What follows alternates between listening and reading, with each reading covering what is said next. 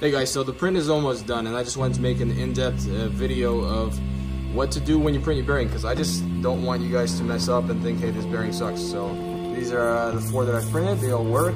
That's the rod that you can print.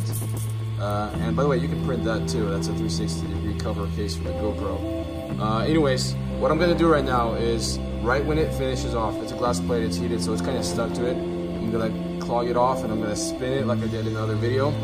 And that should release it, and we'll see how it goes. I'll be back in a bit. All right guys, as you can see, we have 99%, and this is gonna be a bit of a feat of strength, because it does require a bit of hand movement.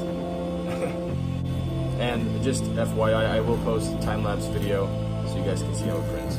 All right, there we go.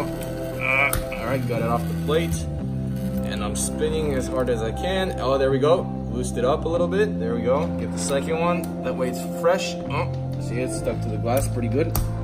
There we go. Loosen it up. Oh, there we go. See, it's spinning. And like I said in the instructional video before, in the beginning, this is all the spin you're gonna get. See, not much.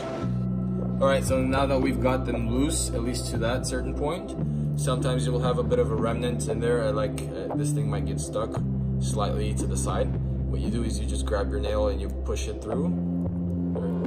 Just check to make sure every one of them is over. And most of the time it comes off right in the beginning, but see, like that one's stuck. There we go, I got it off. All right, that's all of them. Let's go to the next one. This one has a bit more. It's a bit difficult. So what I would do in this situation, if it's hard to do it just with the nail alone, I would go back and heat it up with a heat gun or a hair dryer, and then do it with a nail, and then it would be easier. So this one's a bit stiffer, this one came out easier. All right, just to reference my last statement about the heat gun, you don't always need it. Like, I brought it closer to my body, I focused a little bit more, and I pushed it through. The thing is, when you have a glass plate, it heats up the bottom layer, and sometimes you have it spread. It's called, I think, elephant's foot or something like that. So you do sometimes need to spread them out. But other than that, this bearing is good to go. You just need to play in the carpet, and in about 2 minutes, you will have a nice spinning bearing. And it's great. The best way is you print the rod and you put these on the rod. You don't need all these in the middle, but I'm just showing you. You put these on the rod, you go to your carpet and you spin it on the carpet. And that's what will give you the same spin as these ones. All right? It's workable bearings, they all spin. And you can also use that rod for, I guess, storage. Here, let me just show you. Yeah. So there we go. I'll put the time lapse in there so you guys can have fun and enjoy printing.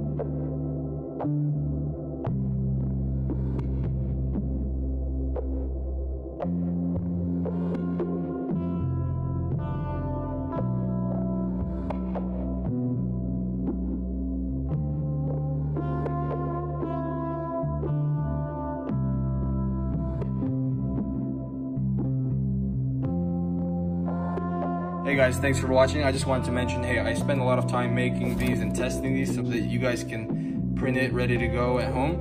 If you can support me via PayPal, give me a like, give me a thumbs up, subscribe, that'd be great. I'll see you guys next time, and keep on printing.